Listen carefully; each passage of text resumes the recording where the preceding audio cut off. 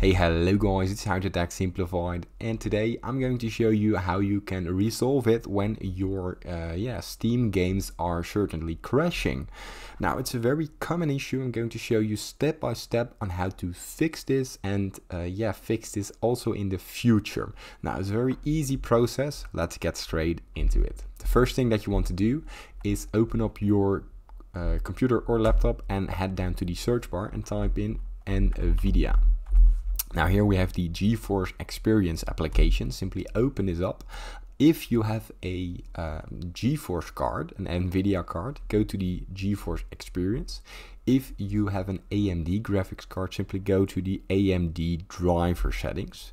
Now here we have the drivers. Now make sure that your drivers of your game cards, your graphics card, are up to date. Now as you can see, there's a download for me, so simply download the latest drivers and retry your game. Now if this didn't solve your issue, we're going to fix it by another step. So simply go to command prompt, right click it and run this as an administrator. Press yes, and as you can see here, we have the command prompt open up. Now we're going to use the following command: sfc/scan now. Now what this will do, it will scan your whole system, your Windows system, for faulty files and will fix them automatically whenever the scan has been done.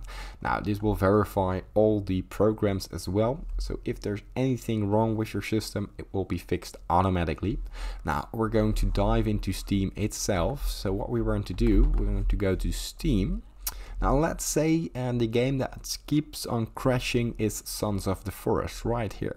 Now what we want to do, we want to right click the game, go down to manage, go down to properties. Inside of properties we have the installed files, and right here we can verify the game's integrity of the game files to check if there's anything wrong with the files. Simply press this, and as you can see here, it will validate the game itself.